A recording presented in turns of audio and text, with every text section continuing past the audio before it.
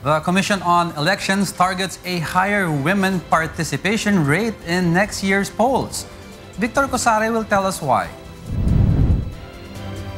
Data from the Commission on Elections shows that more women registered during the 2010 and 2013 elections than men.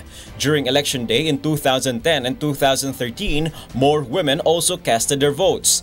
The COMELEC Gender and Development Committee is pushing for more women participation in politics in 2016. During the last two elections, women candidates accounted to less than 20% of the total number of candidates.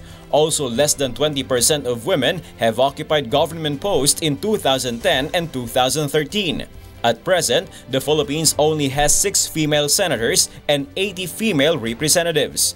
The move aims to help increase the voice of women in governance and policy making in the country. The COMELEC is currently studying the creation of a gender quota system required on political parties. Some agree with having a law passed to have a gender quota required by political parties.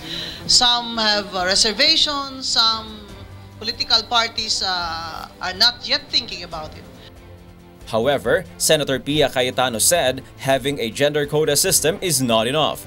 Cayetano stressed the women candidates must espouse women's issues as part of their platform and vow to represent women in the realm of politics once they win.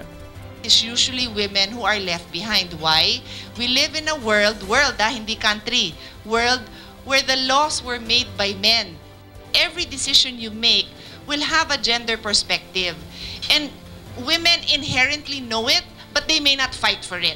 They may accept na ganyan talagang sistema. So you need women who not only recognize the issues, but are willing to fight for them. The COMELEC is set to conduct campaigns in different parts of the country to teach women how to file a certificate of candidacy and submit their statement of contributions and expenditures. Papatawag namin yung Secretary General ng mga political parties at we will assess their programs of government in their political parties, and then we will publish it. We will call for a press con.